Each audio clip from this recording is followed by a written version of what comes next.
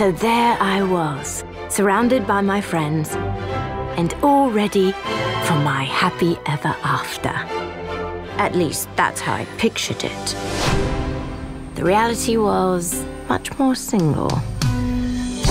All by myself. Fuck off. Still, not to dwell on the negatives, many positives to note. I'm absolutely loving my new life. Have top job as producer of news programme. I'm looking for someone dynamic to lead. Any volunteers? Do you need the bathroom, Bridget? And maintaining good relationship with ex. How are you? Very well, thanks. How are you? I'm fine. Glass of wine? Can I have a whiskey, please? Big glass. Double. And my love life is showing signs of improvement. May I? It fits.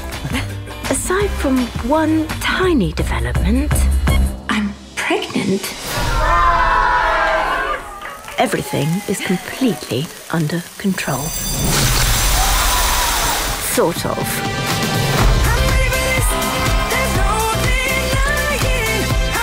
Let's have a look at you. Oh no, Bridget. Who's the father?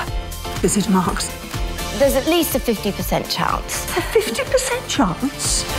Did you have a three-way? So this is Dad, I presume.